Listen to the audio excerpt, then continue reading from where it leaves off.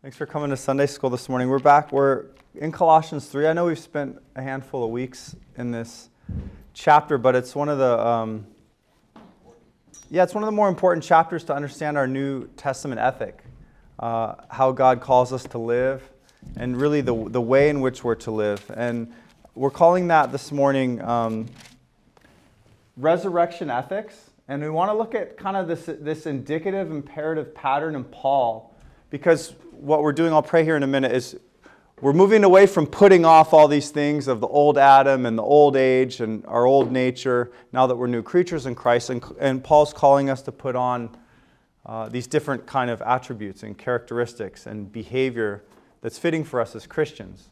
And so we're going to look at that really first from the indicative imperative pattern, and then we're just going to work through verses 12 and following in the chapter. So let us pray, and then we'll begin together.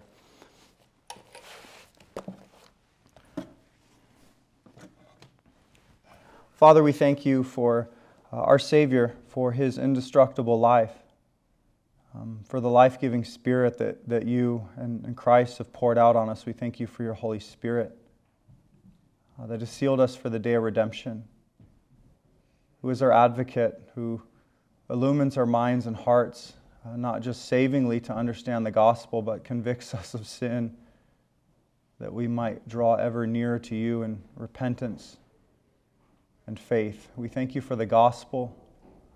We thank you for our lives that are hidden in Christ with you. Help us to have a clearer sense of that this morning, that we might live differently and more imitate God as Paul commands us to do.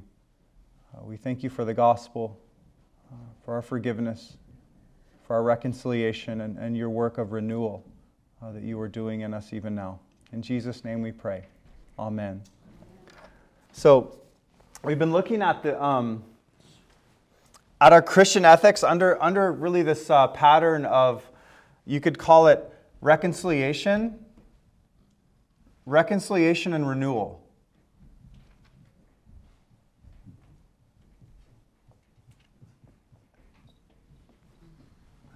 And this is it's a really important pattern, because oftentimes we can focus just on one or the other, just our reconciliation in the gospel, or we can be so focused on our renewal and our transformed life. And the fact is, we need to be focused on both. And sometimes we can focus on the reconciliation in the gospel and they realize, okay, that's in Christ. Lived, died, and rose through this mustard seed faith where I just turn away from myself, perceived righteousness, even the ugliness of my sin, and just cast myself on the Father's mercy toward me in the gospel. We're saved by Christ, but then we can think renewal is kind of left to our own task. That now that we have peace with God and access to God in prayer, now that we go love on our own strength, God basically says, go, the training wheels are off the bike now. You're saved, now go for it. And the claim that I'm making is that reconciliation and renewal are both in Christ. We don't ever want to move beyond Christ or think that we graduate beyond the gospel. So Paul opens with this resurrection ethic here. If you look in Colossians chapter 1, it's called the indicative imperative pattern. And so I want to read Colossians 1 and 2 because that's the context in which this command to put on love comes. It's this grand indicative that's been accomplished. In other words, indicatives are statements of fact about what God's done, or in light of what God's done, who you are in Christ. And then imperatives are commands about what you're to do. And so Paul has this resurrection ethic that's grounded in these grand indicatives of what God's done in Christ and who we are in Christ. Therefore, we're to live this way. And so it'd be like, if this is the case, you'll notice this in 1 and 2 there, verses 1 and 2 of Colossians chapter 3, then live this way. And so that's kind of the pattern of our resurrection ethics. So let's look at Colossians 3, 1 and 2. And then we've spent enough time on verses 5 through 11. We're going to pick up in verse 12. If then you have been raised with Christ, seek the things that are above where Christ is seated at the right hand of God. Set your mind on things that are above, not on things that are on earth. For you have died, and your life is hidden with Christ in God. When Christ, who is your life, appears, then you will also appear with him in glory. So think about that. Did you notice the indicatives? Like, where do we see them? If then you have been raised with Christ, so that's almost like you think of the patterns, is Paul's ethics. Since you have been raised with Christ, what are we to do? Seek the things that are above. That sounds like real spiritual, doesn't it? Oh, seek the things that are above. Like, you know, you've heard the statement, like, you can be so heavenly minded that you're of no earthly good. Like, is that what he has in mind? Like, when he says seek the things that are above, just seek, you know, the things above where Christ is. Like, what does that mean to seek the things that are above? Well, it means to seek Christ. And to seek Christ, the one who is the risen and exalted Savior, and is only risen because he has conquered sin and death and the grave. And so when you think of the Christian life, like, it's one of resurrection life. So when you think of the ground of the reconciliation, of course, is going to be what? It's going to be the gospel. But the ground of the renewal is going to be our union with Christ. And he spent the previous chapter talking about how, you know, we were crucified with Christ, that he's given us new hearts. He turned our hearts of stone into what? Like a heart of flesh. We've been circumcised. In other words, like, he regenerated our stony heart. You think of stony hearts. One of the most sobering verses in all of Scripture is Romans chapter 3, verse 10. It says, everyone's really sincere and just does in their heart what they want, and God will accept them. No, it says no one seeks God. No, not one.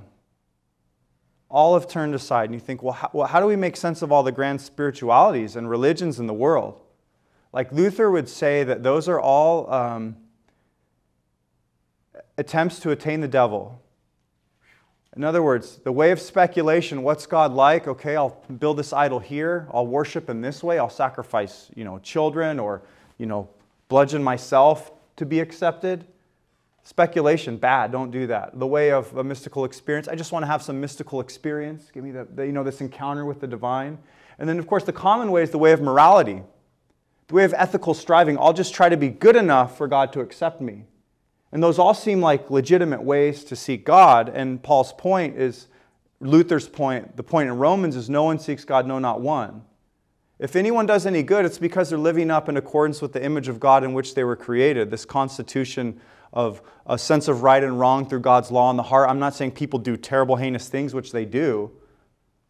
But we're not as bad as we could possibly be in our intensiveness. Sin corrupts us extensively in our reason, our will, our loves, our affections. And so when people are seeking God apart from how God has sought us in the gospel, it may look sincere. They may do, you know, good works and beneficial works, and that's fine and well and good.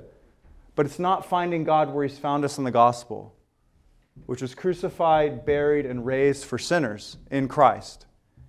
And so that's like the foundation of the reconciliation. And Paul has spent a lot of time on that in Colossians. But now he's moving on to renewal. And you don't ever move beyond Christ, class. He wants you to be just grounded in Christ. And so he has this resurrection ethics. If you look in Colossians chapter 1, if then you have been raised with Christ. Now, it almost seems like a conditional statement. Really what he means is, since you've been raised in Christ, right? Since you've been raised with Christ. And you think of, when was I raised with Christ? So when you think of union with Christ, there's this amazing decretal aspect to it. Like that God in Christ, Ephesians 1 says, chose you in Christ before the foundation of the world, that you should be holy and blameless before him. In love, he predestined you for adoption as sons. So there's this like eternal will of God, Father, Son, and Spirit, where God chooses you in Christ. From the fallen, corrupted mass of humanity, you think of God in the decrees to create, decrees willingly to permit the fall. Doesn't cause evil, but willingly permits it. And then out of the fallen mass of humanity, this is eternity past, in a sense. These are just like logical statements, not like temporal, like, oh, eternity past, there's no time, but just logically understanding what God's doing. Then he chooses in Christ from the fallen mass of humanity those whom he is going to save. And so Anyone who's in Christ has gotten what? Mercy. Anyone who denies Christ or doesn't believe Christ or receives Christ gets what? Justice. Like, it's not that these are equivalent acts, that everyone's neutral and then God says, okay, I'm choosing you for hell. It's, in other words, everyone deserves condemnation. They're already alienated in Adam because of guilt and really their own corruption once they're born. And then God chooses from that fallen mass of humanity who all deserve hell. I don't know how many He chooses, right? But everyone deserves hell. And He chooses some, who knows how many. He chooses some in Christ for eternal life and reconciliation. And He chooses them in Christ, the creedal. And then the federal aspect of your union with Christ. We're talking union with Christ here. Paul's focused on one aspect of our union. What I'm doing is try to lay the groundwork to show you that our experiential, present reality, life hidden with Christ and God, being raised in Christ, even though we're here in North Hills, has this really rich basis in God's purposes for the salvation of His elect. The first of which is election in Christ, choosing you in Christ. And then, of course, the basis on which God can show you mercy and grace is this federal union. When you think of how God comes to save sinners, how does He come? Clothed in the humanity of His incarnate Son, right? God was in Christ reconciling the world to Himself, not counting their trespasses against them. How does He come? In the weakness of flesh. Tired, sitting down on a well. Overwhelmed with sorrow to the point of death in the garden, sweating as it were great drops of blood. A crown of thorns like hammered in thorns on His head, soldier slapping Him face, prophesy who hit you. Like God comes in like the greatest weakness to save sinners in your flesh and blood, because that's the kind of redemption that you need. One who is true man like you and yet not sinful like you, faithful like you. And that's the one who's crucified on the cross in your place, like in your flesh. And so that's the federal union with Christ. There's a decretal chosen in Christ. The federal is obviously Christ in your flesh and blood, living, dying, and rising for you in the gospel. But then Paul's emphasizing here, if then you have been raised with Christ, seek the things that are above. For you've died and your life is hidden with Christ in God. Okay, when did that happen? Well, not in eternity past because you didn't exist. In a sense, in the incarnate ministry of Christ, but it happened the moment that what? That you believed. And so that's your experiential union with Christ. You think of the language in John chapter 14, and this has been like a key passage for us to return to. Jesus talks about God dwelling in us. You think it seems kind of like a weird passage, right? Look, if anyone loves me, he will keep my word, and the Father will love him, and we will come to him and make our home with him. It's amazing, right? So, does God really make His home in you? Wasn't He eternal and everywhere and like omnipresent? So, how is He omnipresent and then not making His home and then making His home in me, right? It almost seems like bad theology. If God's omniscient, knowing all things, and omnipresent everywhere, how isn't He not in everything, like the books and everything like that? Well, He's present with us in a new way. Through His incarnate Son, the ministry or the Spirit of His incarnate Son. He pours out the Holy Spirit. If anyone does not have the Spirit of Christ, he does not belong to Him. And so God's present with us. Union with Christ happens, of course, the moment we believe, right? And then the Spirit, of course, is regenerated our stony hearts. And God seals us with the Spirit.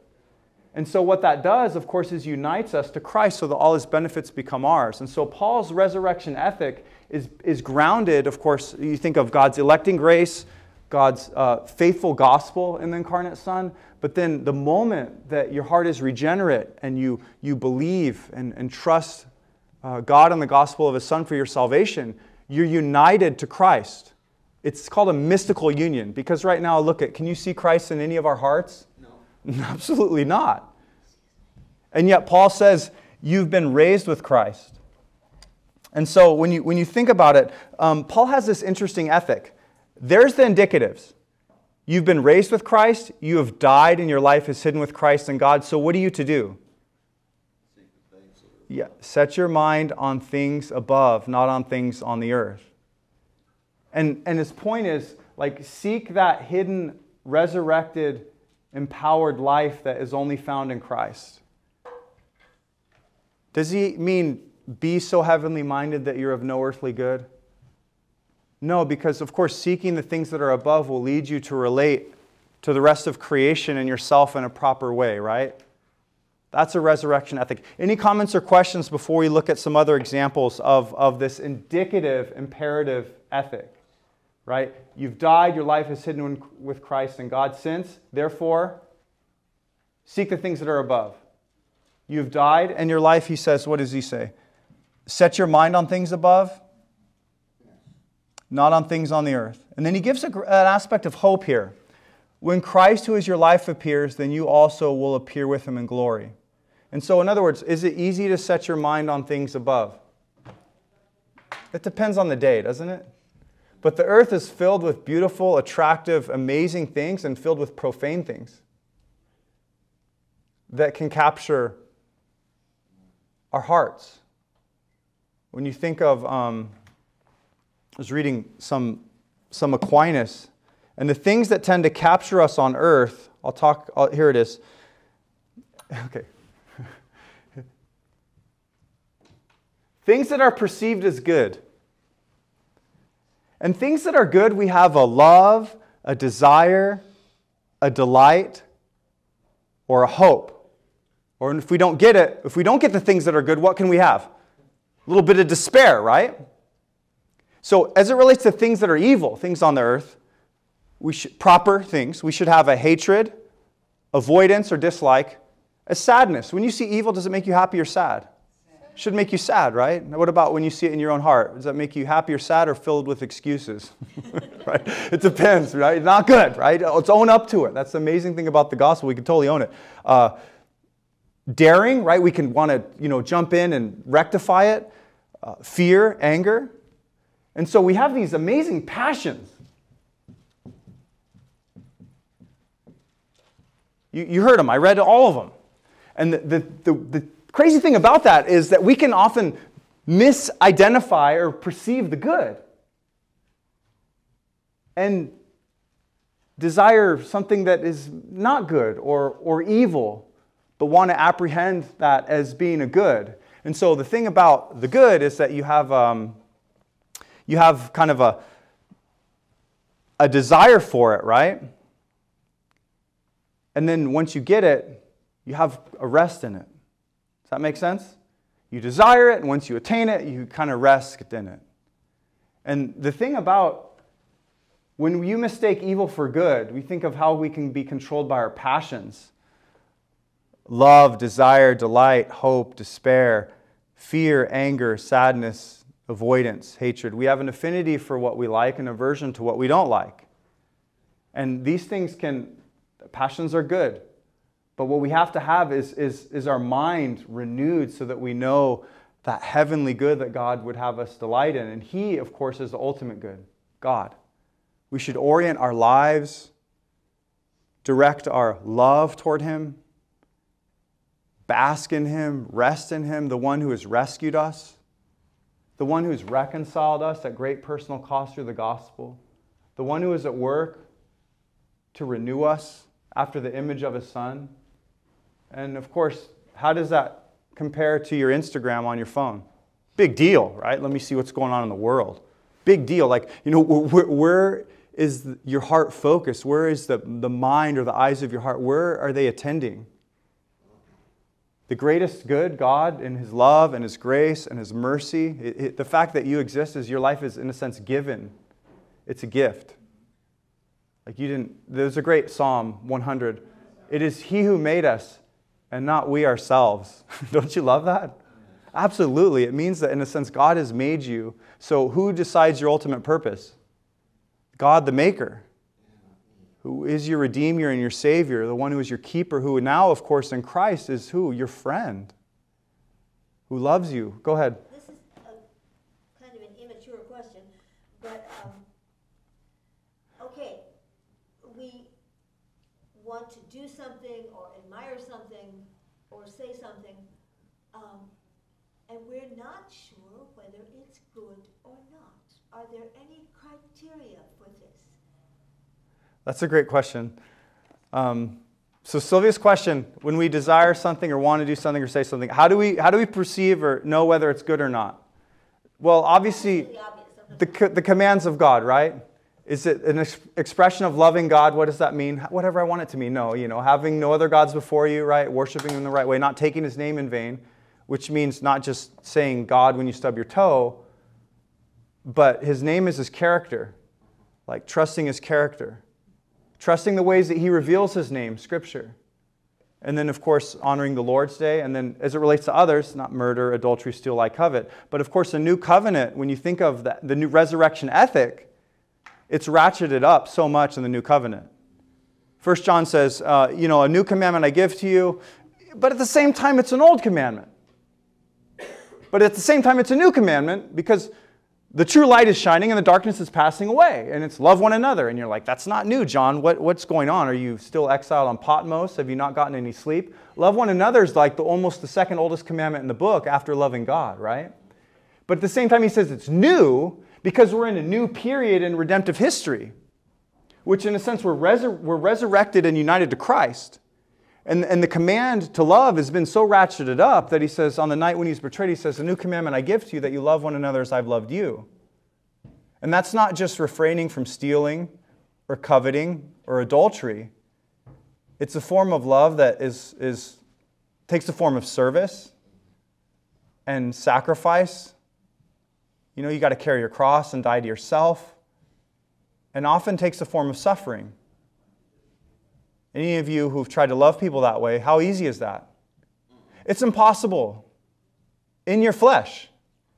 That's why Paul says you've died and your life is hidden in Christ with God, because the reality is the invisible missions of God, the incarnate Son, Christ in you, the hope of glory, and the Spirit who sealed you for the day of redemption have made you a new creature and actually empower you to this form of love and good works as God's character and Christ-likeness is shaped in you. It's nothing that you just muster up on your own. It's only as you can continually live as you are. That would be Paul's ethic. Live as you are. But the ethic is not just live as you are. It's live in Christ as you are in Christ. So I'm going to get to your question. Seems like I'm dodging it, Pastor. What are you afraid of the question, right? Let's look at a couple other texts that make this indicative imperative claim. Listen to this. It seems like he's repeating himself. Listen to Ephesians 5:25. If we live by the Spirit, let us also keep in step with the Spirit. What? Since you live in the Spirit, in other words, remember later in Galatians, it talks about if anyone's caught in sin, you who are spiritual should restore him. You're spiritual. You're not just soul, everyone's spiritual, but by spiritual he means you who have the very, in a sense, life of God, eternal life in Christ. You who are spiritual. For freedom, Christ Jesus has set us free. Do not be entangled again into a yoke of slavery. So he's basically saying, hey, if you live in the Spirit, live in the Spirit. If Christ has set you free, live free. Do you catch his ethic? If you've died and your life is hidden with Christ and God, live like it. His ethic is live in Christ as you are in Christ. So, how do you know if something's good? Well, the commandments of God, but of course, how ratcheted up they are, the pattern of Christ, but then you also need a lot of wisdom. A perception to know what is the right thing to do, but then the right way to go about it. Because the world, and at times we're filled with knowing the right thing to do, but we go about it in the wrong way. And sometimes you say you're on the horns of a dilemma, almost, how do you broach a situation? How do you do that? So I would say don't go against the commandments of God. Love God, love neighbor. The new covenant ethic, as we love one another, it should take the form of, which is often service, sacrifice, and suffering. It's not ironing everyone out. The good is that you need to hear this truth, right? Well, it depends how you say it. Ask a follow-up question, though. Does that help at all or not really? That's the criteria. The revealed will of God and the commands, but then also the new covenant ethic in Christ. That's the key way to know how to do good. And certainly, you need a lot of wisdom. And wisdom happens, you could say, from your experience in the world, your observation of it, which is an aspect of just your experience in the world, and then your reflection on what behavior is most fitting. And so that's like this, often you think old people are very wise, right? But you can have tons of these. I've been reading David Copperfield, and he's like an orphan. He goes through the ringer, thick and thin. The guy's got so much wisdom, and he's a young man because of all his sufferings. He's taken advantage of by certain people, and so that gives him a certain perspective on how to discern like evil and relate to people like wisely, keep distance from other people, engage other people. So wisdom is very important, but wisdom must apprehend the good, the penultimate good of God, and then view all things in light of that. View all things in light of creation and its givenness, God's reconciling work in Christ, and then God's renewing work. Because even though all the commandments are the same for every one of us here expresses Christ-likeness in different degrees, in different ways according to our gifts and our abilities and our character and our history. And so it's not a matter of just saying, hey, get this through your head. I got a package yesterday and I opened it and I left the package out. And my wife's like, hey, did you leave this out? Of course, the kids didn't open it, right? So of course I left it out. What's the matter with me, right? Why am I leaving packages out again? Why do I just, open the book and want to start reading the book and not put the package away and leave the scissors out? Like a bunch of kids running around the house, it's a terrible thing. So of course I'm sorry I left the package out, right? Have mercy on me. Was she going to go to DEFCON 9 because I left the package out? She could have, because it happens. That's the 5th time she's probably had to tell me that in the last month. But a matter of wisdom was just, finding out if I did it and then asking me if I wanted to put it away or she wanted to put it away, which I totally respected, right? You take care of it, honey. I'm going to read this book. Just give me the scissors. So you just need a lot of wisdom based on who you're dealing with. And what is it you're trying to accomplish? Do I never ever want him to put a package away again? Am I going to ratchet it up? Or am I going to try to be loving and remind him? Or am I just going to put it away and not say anything? She had a bunch of decisions. I thought she handled it probably better than I would have. Your shoes there? All these things. What's the wisest way to love somebody? Those seem very trivial. But the reality is, you have to put yourself in someone else's shoes to a degree. What else? I guess the point is we're defined by the age to come with the resurrection ethic. And that age to come has been inaugurated through Christ's life, death, and resurrection. And the age to come is a reality in your life the moment that you believe the Spirit unites you to the risen and exalted Christ. That your life is no longer characterized by sin, condemnation, alienation, and death. It's characterized by forgiveness, justification, reconciliation, and life. Did you catch those categories? Those are these amazing binaries. So we still do sin. We may feel condemned. We may feel like we're not reconciled. We may feel dead. Those are not the truest things about you. It's forgiveness, justification, reconciliation, and life in God. That's what it means to be raised with Christ. And that's the reality of the resurrection ethic, is those things as you sit there, no matter the week you've had, life, justification, reconciliation, and renewal are the ultimate realities of your life. And that's so beautiful. So that's why Paul opens the way he does. And then look what he moves on to, because we spent so much time covering verses 5 through 11. In verse 12, look what he does again. He's going to lead with these indicatives before he tells us what to do. He says, put on then as God's chosen ones, holy and beloved, compassionate hearts, kindness, can someone grab those doors? I'm sorry. Humility, meekness, and patience, bearing with one another. And if anyone has a complaint against another, forgiving each other as the Lord has forgiven you, so you must also forgive. And so you notice what he does in verse 12. Did you catch those indicatives? Put on then as God's chosen ones. So in other words, what's your identity? Chosen. Beloved. Go ahead. I said beloved. Beloved. Yeah, remember the Transfiguration? What a beautiful scene. Jesus is up on the mountain. He takes Peter, James, and John with him. And he starts getting transfigured. And like, Moses, Old Testament law, and Elijah, the prophet, are talking to him. Peter's like, hey, this is great. Let's build 3 tabernacles. One for you, Jesus, one for... Like putting Christ on equal standing with these two. And God, like the glory cloud comes and says, this is my beloved Son, like with whom I'm well pleased. Listen to him. Like, in other words, Peter, stop trying to do... And then the disciples, they're overcome with fear, right? And what does Christ do? It's actually so beautiful. Look at what Christ does. I think it's... I better know where it is. Listen to what he does. But Jesus came. So when the disciples heard this, they fell on their faces. They're terrified. Notice how Christ comes to them.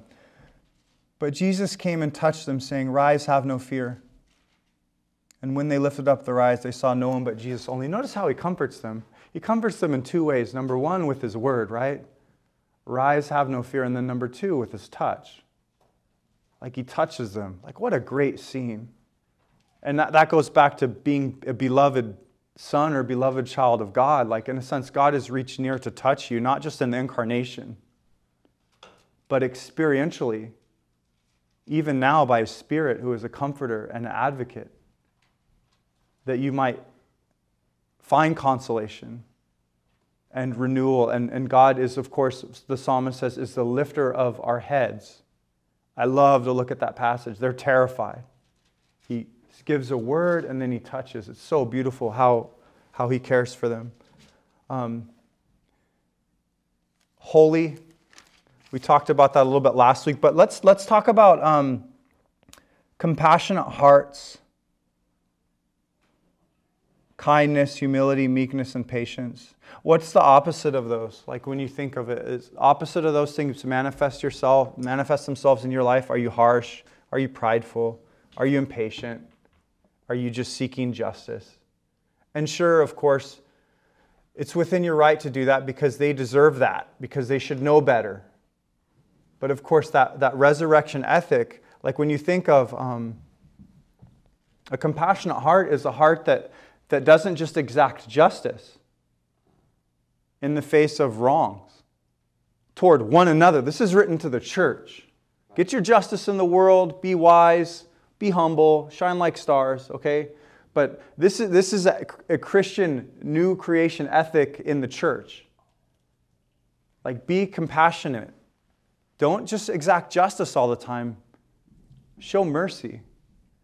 And mercy is not treating others as their sins deserve. And how does that compassionate heart get formed in you? It's the life of Christ. It says you, of course, imitate God, and yet you're not imitating God in your own strength and power. It's God's life is being formed in and through you by the Spirit. That Christ's characteristics shine forth more and more by His grace. As you learn of Him, as you know the truth, Titus says in chapter 1 that the truth accords with what? Godliness. Or that godliness is in accordance with truth. And so when you look at His command, humility, meekness, and patience, bearing with one another, and if anyone has a complaint against another, forgiving each other as the Lord has forgiven you, so you must also forgive. Like, in a sense, what He's showing you is what it takes to bear with one another in a way that is loving. And the primary way is that you forgive. Like, all those things, how do you forgive easily? So how hard is it to forget? It depends what they've done, right? It depends the effects of the sin that they've done. Hard to forgive sometimes.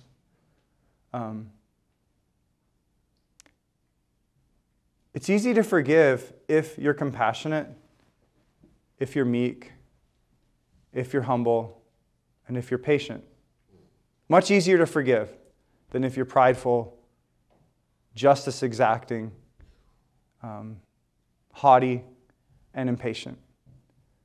And so he's teaching you to bear with one another. The form of your bearing with one another is going to be forgiving one another.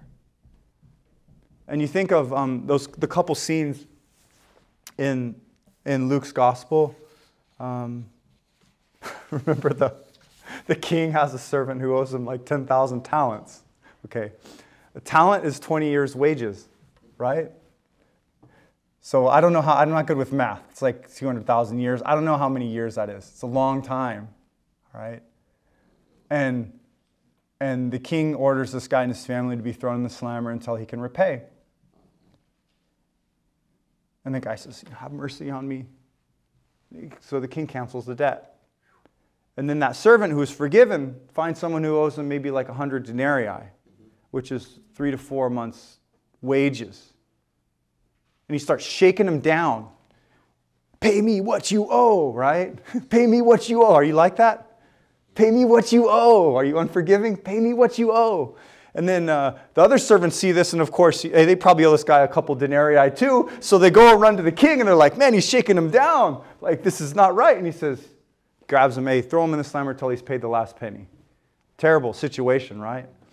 And he says, basically, why did he shake the guy down? It's kind of a difficult...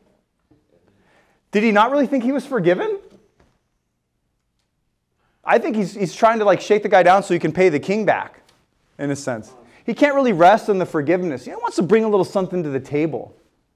And like, you will be unforgiving if you think you bring this, that, and the other thing to the table that reconciles you to God. Here's what you bring to the table. Sin, sin, sin. That's all you bring to the table. Sin. You might as well just give it to God. And you know other people sin against you? Boom. Ow, that hurts. Ooh. Forgive one another as God in Christ has forgiven you. Like, that's the pattern. There's also this other, Jesus goes into, this Pharisee has him over. His name's Simon. Has him over for dinner near the end of his ministry. And they're all eating around the table. And this wild woman, this woman of the city, woman of the night, kind of comes in. You know, of course, she's a sinner. And she's just like anointing his feet. And they're like, man, if this guy was a prophet, he would know what kind of woman that is. And Jesus says, Simon, hey, when I came over, did you wash my feet? You show me any hospitality? Did you do this, that, and that thing? He says, I'll tell you what. You know, this woman loves much because she was forgiven much. And if you're forgiven little, you're going to love little. And so the way that you're going to forgive much, or be meek and humble and compassionate, is if you know yourself truly as a great, great, terrible sinner that deserves the wrath and condemnation of God. And yet one who has received life and forgiveness and reconciliation and renewal in Christ. Like, that will put the posture and your disposition of the soul. You may not be quick to forgive like all the time, but you will say, man, I must forgive this other person as God in Christ has forgiven me. And knowing my words and then hearing that and being a little convicted this morning at 10:36 isn't going to help you do it. Cry out to God. Lord, help me to be forgiving. I love to exact justice. My spouse, this person, that person. Like my old Pentecostal pastor used to say, hurt people, hurt people. And when you're carrying around unforgiveness and the bitterness that goes along with that, what are you going to be filled with? Exacting justice, vitriol, pain. Like, it's going to come out. 1 second. And so just... you have this union with Christ, but, you know, prayer and communion is one of the chief ways God brings about that renewal. Certainly worship. That's why He's instituted the Lord's Supper. You know, I'm like, sometimes, honey, please forgive me. You know, now I'm serving the supper. I got to hustle back to the pew and please forgive me, you know, before we partake sometimes. Like, that's why He's instituted it, that we might like be forgiven. And it's not just a picture of our unity, the Lord's Supper. It's actually the meal that creates the unity. As we commune with God in Christ by the Spirit, like, there is a greater unity there. Any comments or questions before we move on? Yeah, go ahead. Well, sometimes I put in my sermon or something like that, remind me, don't be a 007 style Christian. What's that mean, to be a 007 style Christian? You see a couple of films or read the book, you know, it's like, I'm going to get even with this sucker. Shake and not stir. You're going to shake people down? You're going to shake people down? Like, yes. Lord, help me not to shake people down. It is so natural in us to shake people down. The only way you can forgive one another as God in Christ has forgiven you. And he says, look in verse 14, and above all these, put on love, which binds everything together in perfect harmony. And let the peace of Christ rule in your hearts, to which indeed you are called in one body. And be thankful. Like, obviously, we put on love. We're able to put on love because God has shed abroad His love in our hearts through the Spirit whom He's given us. Like, we don't put on love somehow divorced from the Trinity. We put on love because of God and Christ put on our flesh, lived, died, and rose for us. We're able to put on love because love is one of the preeminent fruit of the Spirit, love. We put on love, you think of the Spirit being the bond of love. You think of a lover and a beloved, right? Lover and a beloved. You who are married, there's this bond of love between the two of you. We can't see it, it's not like tangible, but it's there. Lover and beloved. And so, like, historically, the Trinity was understood as a lover. Eternal Father, in His love, begets His own self-knowledge eternally. An eternally begotten Son who is the very knowledge of God's self. And then this bond of love, lover, Father, beloved Son with whom I am well pleased, there's a bond of love between the two, which is the eternally preceding Holy Spirit. And so, of course, when you think of, how does God allow us to put on love? Well, that's the created effect. This love in your soul is the created effect of the life of God and the Spirit of God within you. That's the way you put on love. God empowers it. God enables it. God commands it. And what love does is it binds everything together in perfect harmony. Well, I think we're just about done. We're going to sing the song once more at the end, ladies. Is that okay? Of course. Yeah, we'll sing 521 here in a minute. Is there any comments or questions before we close, though? We'll pick up there in verse 15 next week. Well, let us close in prayer.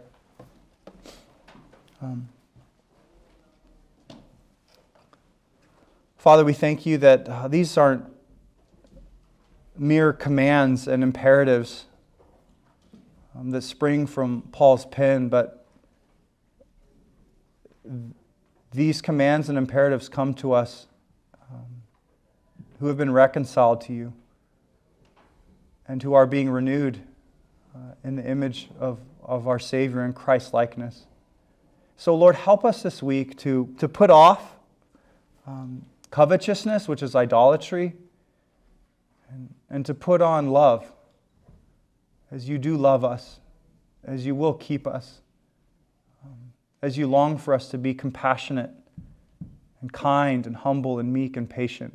Oh, Father, form those beautiful characteristics in greater measure in our lives, that we might live beautiful lives for your glory and for the good of others. And receive our praise even now as we sing to you. In Jesus' name, amen.